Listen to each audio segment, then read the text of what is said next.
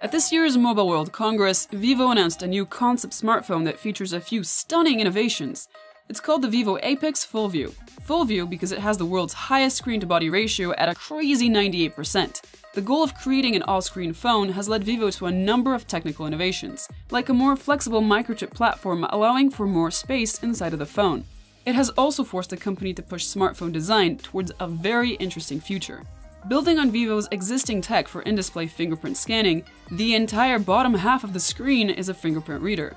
It can register one fingerprint or two simultaneously if you're into that. However, due to limited algorithm and processing power, if you've already registered one finger for single print scanning, the phone won't allow you to use it for double print scanning. For now, the double-digit security system isn't as reliable as it could be, and although the single-digit registration is better, it still doesn't recognize your finger 100% of the time. You also have to press the screen a little harder than you would a regular scanner.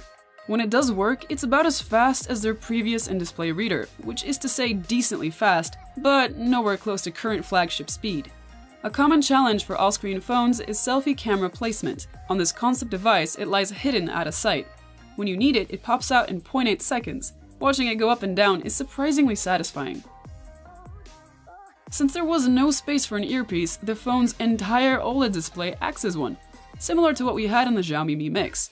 Vivo calls this Screen SoundCasting. The in-call sound comes through clean and clear, but since the entire phone vibrates to produce sound, everyone around you can listen in on your conversations. For listening to music, the phone has a regular loudspeaker on the bottom. However, since the phone has a triple DAC setup, listening to music with headphones should be quite enjoyable. It too has been redesigned with space in mind, allowing for a bigger battery and better cooling. For now, the Vivo APEX Full View has no official specs and is entirely a concept device, which means it's unlikely that we'll see it in stores anytime soon. That said, we'll likely see at least some of its features on other devices from Vivo, Oppo, or OnePlus in the future. Stay tuned for more Mobile World Congress coverage.